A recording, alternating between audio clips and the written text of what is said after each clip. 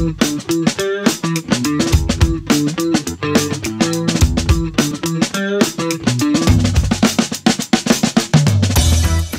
guest today is Drew Brown. Drew, how are you, sir?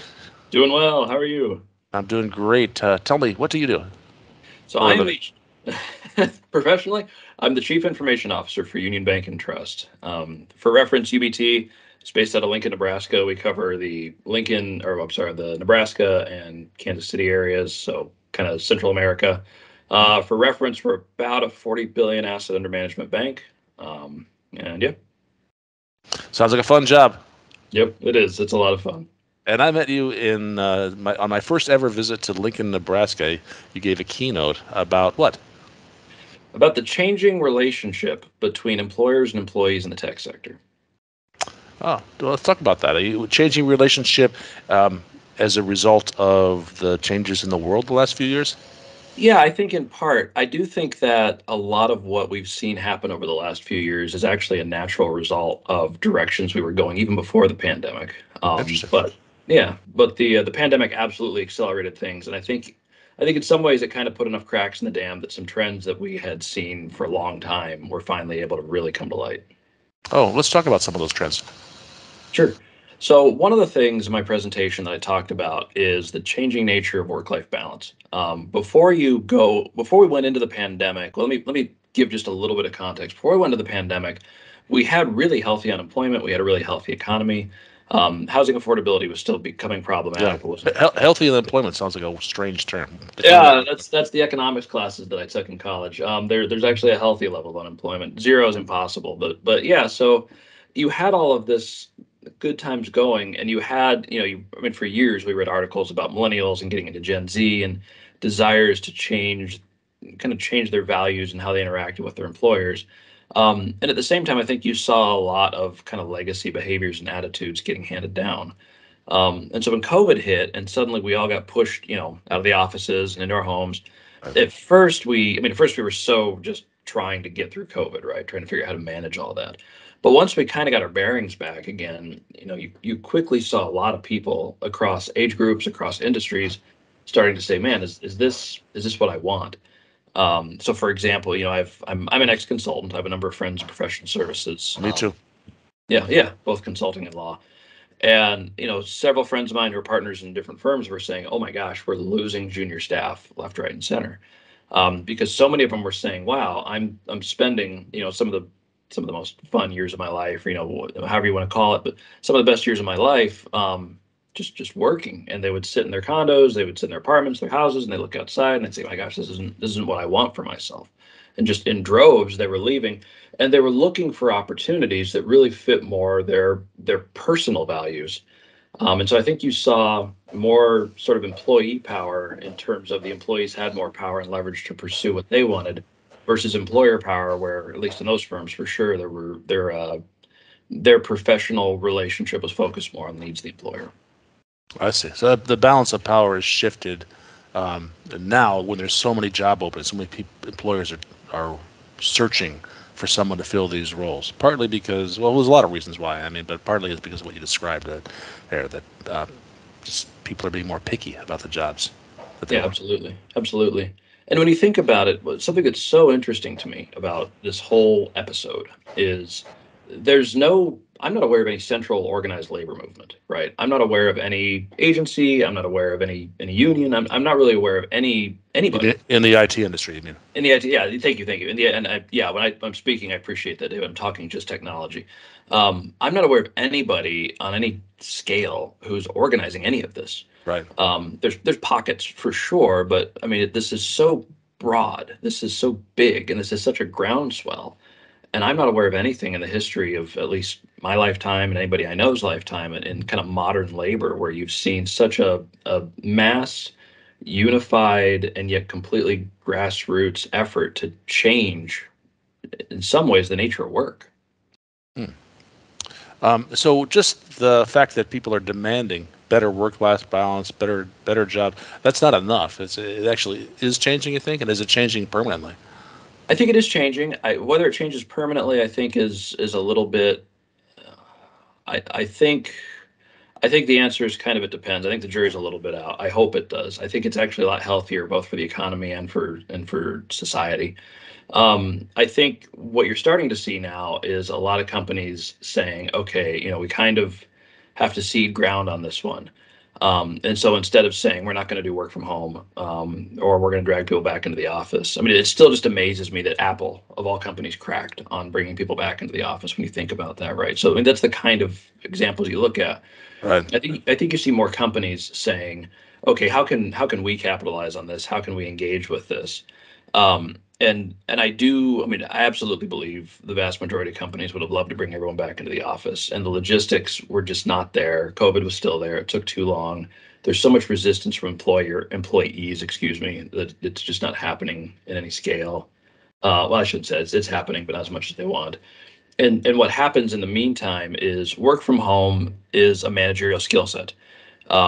I believe very strongly that over the next couple of years, you're going to start seeing MBA programs having sections in their HR classes where they're teaching work from home skills, because they're going to say this is an important skill set you're going to need going into the workspace for a lot of you. Um, Interesting. and so I do think that we've had enough time for this to kind of burn in, and for organizations to learn, just like all kinds of management trends, right? Just like center of excellence models, just like Six Sigma, just like, all whatever, whatever new thing came in. This one kind of was forced in more than educated in, but I think we've had enough time for companies to let it kind of burn in, that they're becoming more accepting of it now. Um, Another really interesting thing about it is you look at the data, especially during the pandemic, after we burned in, 2021 kind of era, and you had a lot of employees, and even there was a Price Waterhouse study they did, showed even more employers than employees thought it was working. Hmm. They were being productive, they were hitting profit number. I mean, margins were expanding across the board, but that's for reasons other than work from home. And so we've kind of figured this out. I do think you'll still have different companies are different, right? Just like take any trend, take Six Sigma. Some companies adopted it, some companies didn't. I do think that work from home, you'll see something like that. But again, talking tech sector, I mean, it's such a desirable trade. It's such a desirable benefit, if you want to call it that. And there's really very little about the nature of tech work anywhere that necessitates being in an office. And so, in a very picky labor market, I think you have even more pickiness among your more talented folks to get work from home. Yeah, they Um, have more. They have more leverage for sure. and more leverage, right? And so then the question becomes, and I don't know the answer, I guess we'll see, is the next time we hit any kind of sizable recession, which potentially is looming, what do we do with that? Do we bring people back into the offices? Or do companies recalibrate so much that they just accept it? And one example of how that might play out is, I used to work for a company years ago that we had over 700 professional services. It was a consulting group, so over 700 professional services staff full time, and no physical office space, and had never had a physical office. That company is now over 20 years old, has still never owned an office, and that's including 0809, right? And so they weathered it well, without a whole lot of physical interaction. And I think that you'll see more companies say, hey, we don't need office space, right? We can save a lot of money on this, for example. And so they'll start to recalibrate towards an environment where hybrid work is the norm. And so you'll have enough kind of capital level commitments, for example, that even when you go into a recession, I mean, what are you going to do? Go buy a building and put all these people in it, right? Like I think it's going to be something that people just get used to and can't really structurally get away from quickly. That's interesting because you're coming at it. You're a CIO, so you're the boss. You're the one that's employing people, Yeah. and you're advocating for it. It sounds like I because I there do. are advantages for for the employers, Yeah, even though it's being driven by the employees, as we said earlier. it is. That's correct. And yeah, I'll say that very publicly. I do advocate for it. I think it's healthy. I think it's good for people. I think that, when you look at data, and I'm going off my anecdotal conversations too, what I hear is the same thing as the data I read. Not a lot of people want full-time work from home as a percentage, probably 20, 25%. When I say not a lot, and that's not a fair statement, that's about, so up to a quarter of people. So it's quite a bit. But the But minority. yeah, but it's a minority. Closer to 10% want to be in the office full time, and then the remaining, what is that, 65% want to be hybrid. Um, And that makes sense. I mean, a lot, we like interaction. No, most of us don't want to sit, alone in our basements or our offices or whatever all day long. Um, and so I do still think that providing a space and a way for folks to interact is definitely helpful for the organization. If I think just business side perspective, but I think it's also just very healthy for the individuals. Another thing that's a big trend alongside work from home, or not a big trend, a big theme driving work from home, is flexibility. And when we talk about flexibility, the stories that get the best press headlines are the ones of someone buys an RV. And I had a friend who did this. He married, 2 kids. In April of 2020, he and his wife bought an RV. He was very prescient, saw what was going to happen, and they toured America for a year while he worked remote. That's a great Interesting. story. My friend Jay did exactly the same thing. Two Did he? kids. Yeah. Yeah, yeah, Maybe yeah, it's the same guy we're talking about. yeah. And I mean, and it's a great experience, right? I mean, what a wonderful experience. That makes a great headline. That's a great soundbite. That Wall Street Journal loves something like that. When you look at the data, um, what's far and away people are talking about, care more about when they say flexibility, is really childcare. Hmm. Um, I look a lot across organizations and talk to CIOs. I know, and we talk about organizations, and we talk about the number of people who are single family, or I'm sorry, single parent, or the number of people who are two working parent, Right. or even, I mean, even a lot of people who, one spouse works full time outside of the home, one spouse is full time in the home raising children, and it's still just incredibly beneficial for them to just be able to flex like that. Um, and childcare costs are crazy. I mean, you're talking, it's even around here, Lincoln, Nebraska, $1,200 to $1,500 a week. Yeah. And What sometimes hard to find. it's a great point. It can be very hard to find. And so, I mean, you're talking, gosh, even if you're a tech employee making decent money, and you're talking, the numbers on that work out to 70 some thousand a year, plus or minus, Right. huge numbers. Yeah. A lot of people will just say, I'm not going to work. I mean, that's an incentive. That's a disincentive to work. Yep. If you're paying $70,000 and you're only making $100,000, I mean, the math just What's doesn't the work matter? out. Yeah, that's our family. My wife, and I don't want to get on teaching as a topic. So my wife went to school to become a teacher. She's qualified, be an art teacher.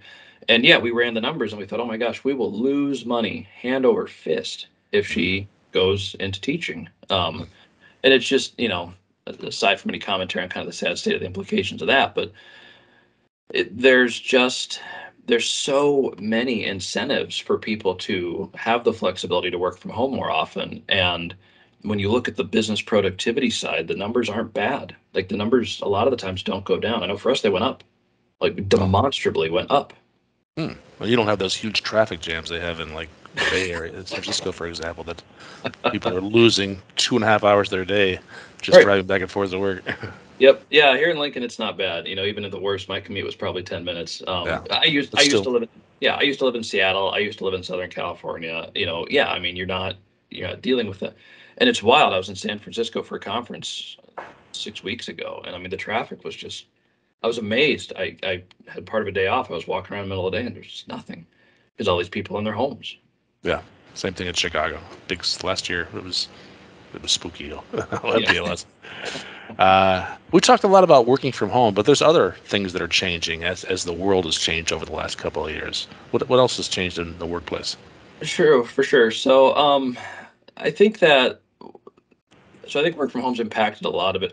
I think that pay continues to be an issue. If you look at the broader macro economy, inflation is a big deal right now. Obviously, that's been a thing, and I mean the pay raises in 2021 that you saw people all over making. We're talking tech here, especially in tech.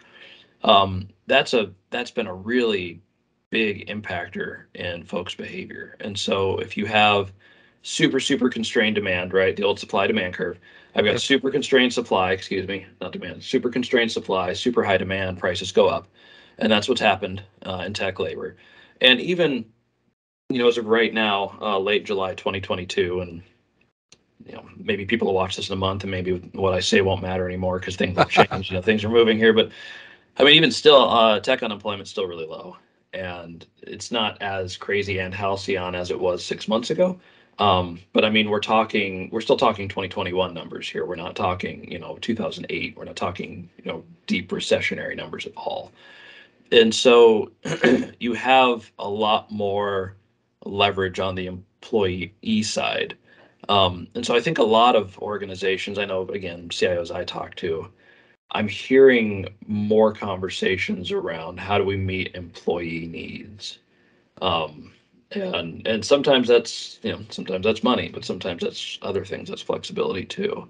Um, but I think that's a big conversation out there right now as well. I think it will persist being one. Even when you look at the unemployment numbers when we went through that big dip right in 2020 when the pandemic hit. Everybody's seen some version of that chart where it just plummets, then it shoots right back up. If you Yeah. look at that broken out by tech, it's almost a perfectly flat line. Like there's like almost no impact on employment in the tech space. It's a good And time to be in this field. yeah, and so it is. I think even if we do go into a recession, I don't know. I just don't personally. And again, we could watch this in a month, and I could be wrong. I don't see the dynamics conspiring to really hit tech employment levels too bad. Yeah. Tech, like the pandemic drove a lot of things that tech, it had a lot of challenges that tech could solve. Yeah, So for example, this we were recording this over Teams. Uh, Teams revenue went way up because of yeah, the pandemic, because everyone was working remotely and not in the office anymore.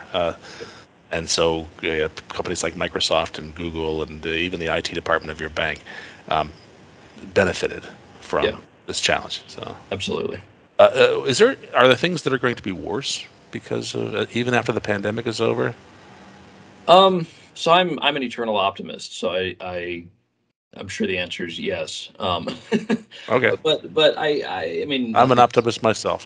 I mean, I think one of the things that is a challenge that, and I mentioned working for a company prior that had been full-time remote. One of the things that they struggled with, and that we've struggled with through the pandemic, and I think is something I think we'll figure it out, but I don't think it's going to come as easily is upskilling or not upskilling, training and integrating junior staff.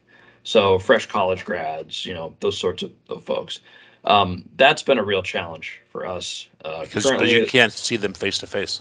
You can't see them face to face. And in my old firm, we would lose quite a few people because we'd hire them. We'd say, "We're so glad you're here. We're so excited. You're so smart. Now go sit in your apartment." And in a consulting space, now go sit in your apartment. And in 2 months, when we've got an engagement for you, we'll call you up. And I mean, I'm being a little facetious. We were much more Right. involved in that. But yeah, I mean, young people want to generally, the kind of people go into tech have ambition to learn and they want to grow. They want to grow their careers. They want to grow their skills. They want to work on cool things. And there is absolutely something to be said, especially at that level, for being around people and just being around smart, experienced people who can look at your work, who can provide feedback, who you can overhear conversations. And it's a very insecure time in a professional's life. I mean, you just need Yeah. that. You need that network, that socialization, that fellowship, and no doubt it's harder to form remotely than it is when you're all in person in a healthy culture, of course. And so, whereas I think your more experienced professionals kind of know the game, know folks, know how to integrate, can get there. Your junior staff are still learning those skills, and I don't see that problem ever going away. I think that's going to be one of those big skills that we're going to have to continue to learn as managers, and even as other staff. And how do we socialize and fellowship those people? Yeah, and I think I mean you mentioned the training, which most people think of as the technical skills, but you also mentioned the culture, and that's part of it. A lot of companies are very deliberate in the kind of culture that they build, or maybe they're not. Maybe it's organic, but they have a very strong culture, and it's hard to communicate that to new employees Yep. and build Yep. build that connection to the company Yep. if you're not seeing each other face to face, and Yep. and because of that, that just accelerates the turnover. I think it's why I, why should I might stick around here because I just really enjoy the company I work for. It has a strong culture about peer help, people helping each other. mhm. Smart calling up a smart person, asking a dumb question, and not getting looked down upon for that. Which sounds like everybody should do that, but I can tell you, after decades, not every company has that culture. Yep. And that's part of the reason I stay here. I could make more money somewhere else, but I just really, really enjoyed it. Yep. And it's less strong now. I remember that. So I interned at Microsoft Oh, like years ago, and It was a 6 month kind of co-op internship, and I remember that I was a dumb intern, and Everybody's dumb about something. and was it like, I'm gonna try to remember the name. I think it was Mark Rasanovich is his name. He wrote He's a some pretty really, smart guy. he's a smart guy, and he answered my email, Oh and I my was gosh. like, oh my gosh, like I'm asking Mark, some technical question about some tool he wrote, and he's like, oh yeah, and nice about it, and wow, Yeah. just and and this is years ago, and so I was in a building with these people too. That's amazing. Um, the culture is, I can't sit, I don't know how many, CIO committees, phone calls, whatever, you get on, you always get in peer network groups kind of thing, and conferences, and culture. I never sit in one of these where we talk about work from home where culture doesn't come up quickly. I see. And rightly, right? I mean, rightly so. Like, it's incredibly important, and it's hard to build. It's, you can lose it quickly if you're not careful, and it's valuable, and it's valuable for everybody. I mean, it's valuable for the employer, obviously, it's valuable for the employees. Like you said, people want to come to a place where they have an environment conducive to what they value. And you try to build this culture that has a shared set of healthy values. And and no doubt through the pandemic, many of us just kind of rode on the culture we had already established. And fortunately, having a strong culture, you can kind of get through a bumpy time like that. But excuse me, it is something that has to be deliberately maintained, even if you do go to the hybrid environment. And I know that some of the companies, I know GitLab, for example, is another one. There's others out there, full-time remote, always have been, people all over the world. And they, and you read their employee handbook, it's online, it's free to go look at. Extremely deliberate in how they manage that culture. And so whether you advocate for something, whatever flexibility means to your employees, which I think is a big crux of what people ask for. You made a comment, David, when we were preparing for this. Someone retired because he wanted more life work balance, and Yeah, he I'm gonna deliberately take said it that way. I'm gonna take that. I'm gonna take that because I mean I think you just have from what I've people I talk to, you have so many years and so many people just saying, man, like I kind of like a little more life in my life work balance. But the company matters, and so I think you can absolutely create. I think you can have it all in a way. I think you can have more flexibility and a healthy culture as long as you're deliberate about it. Anyway, I agree. I don't want to ramble. Well, you're not rambling. This is very interesting. Is there anything we haven't talked about that we should have? Um, I think that this is maybe a bit of a sidebar. A couple of thoughts I'll share. Yeah, One for more junior people who may be watching this. Heck of a time to get in tech. One of the easiest times to get a job in tech maybe ever.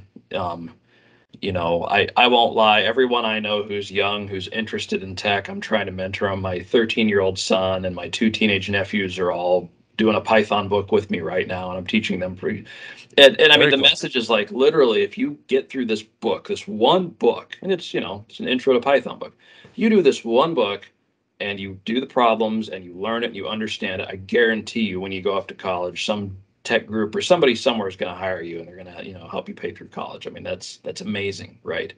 And so I think that for staff who are new in career, something I think you've seen more people. I know I've seen it for sure who are kind of coming in because the money's easier, right? I mean, comparatively. Um, and so I would just remind people it's a career. There's always ups, there's always down. There will eventually be a winter soon, somewhere Sure. along the way, things will get rough. Don't rest on your laurels. Stay committed, stay invested. Um, I think another point that I would call out that's been really interesting to me thinking about how we're managing deciding the future of work is I think that employers and really I mean management teams would do well to consult more with folks at various levels. And when I say this, so I had this realization, I don't know, somewhere back there when I was thinking about kind of how I'm seeing employment change.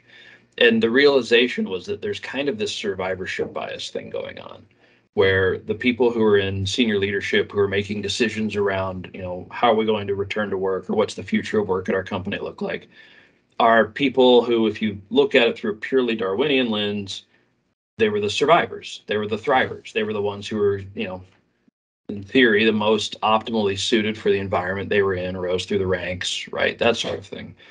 And so now that group is being posed the question, so do we try something new, or do we go back to that environment? And I think even unconsciously, it's very tempting to see the value of the old environment when the old environment worked well for you. Yeah. But I know folks who've worked in other environments too, and there's a lot of people who can succeed very well in other arrangements too. And so I think there's, one way you can mitigate that is to have kind of panels at different level of the organization, junior and mid, who advise, put input in that as well. I've sought in my organization, I've sought input from my folks at all levels, and kind of how do we manage this? What do we want? What do we value? How do we keep our culture and values together? I think this is something where most organizations don't have people at any level who have a lot of experience dealing with this situation. And Right. so I think there's a lot of virtue to be found in consulting with people at all levels, because I think you can figure it out together. Yeah, I think that's good advice. Whether or not we're going through this period of change in the world, is For just sure. seek new perspectives from people that have different backgrounds and different levels of experience. Yep. Well, Drew, it's been a pleasure talking with you. I really appreciate you taking time this morning. Thank you, David. I appreciate it as well. And you stay safe. Yep.